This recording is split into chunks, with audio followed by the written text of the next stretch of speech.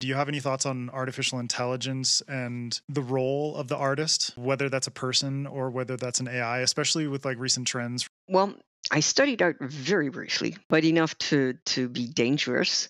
And art has always worked with technology.